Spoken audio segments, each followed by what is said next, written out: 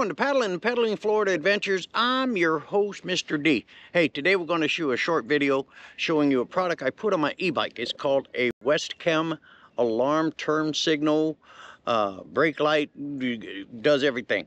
So we're going to be checking that out this morning. I got a camera mounted in the back of the bike here, and we're going to run it through its paces. So hey, let's get this thing going.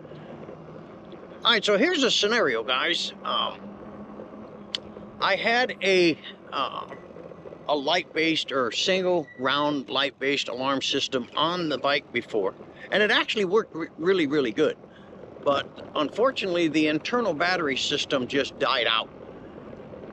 So I said, okay, I want to find something that's a little different and actually has more functions and will work better. So I was looking around, and now I don't have no seat post. I do have a seat post, but I'm so vertically challenged, my seat post is flushed all the way down. So using a seat post mount system was going to be a challenge for me.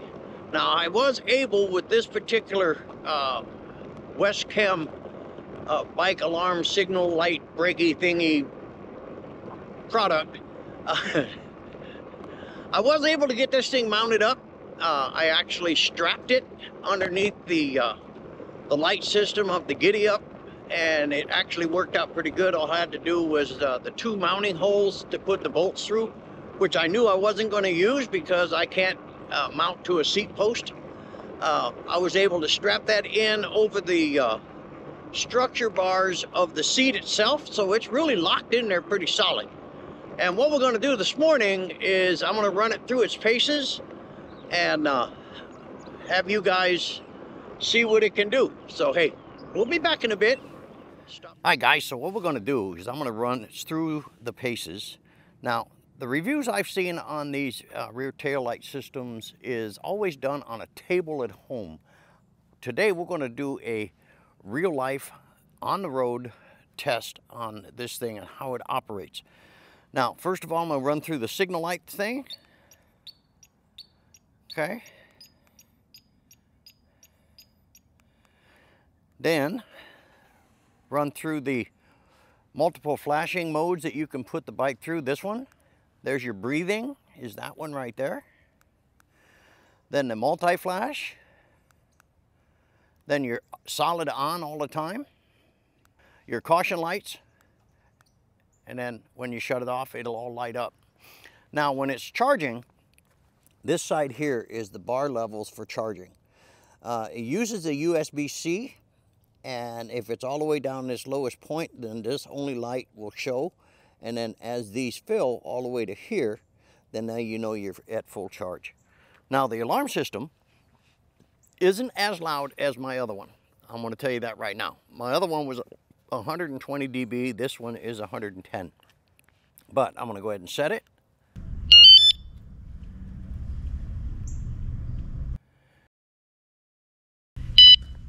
It's set now. First warning. And then the alarm itself.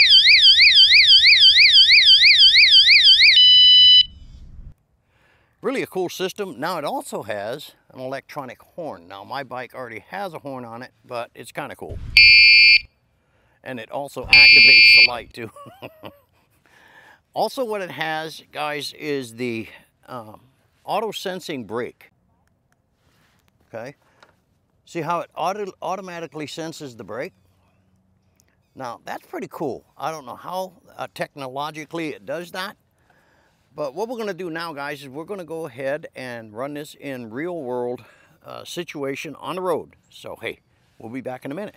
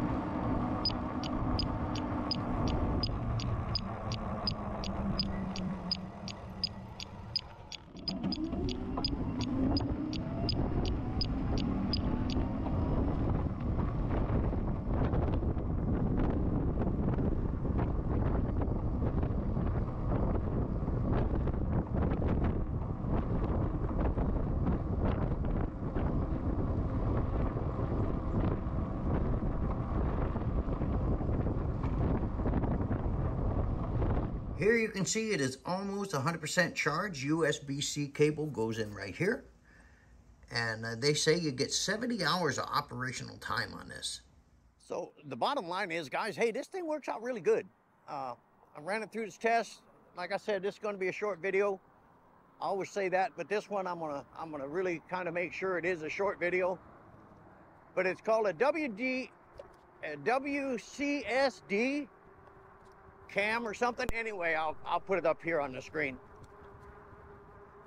And but I kind of like it. Visibility is paramount on bicycling, unless you're on nature trails and stuff like that. Even then, it's pretty important.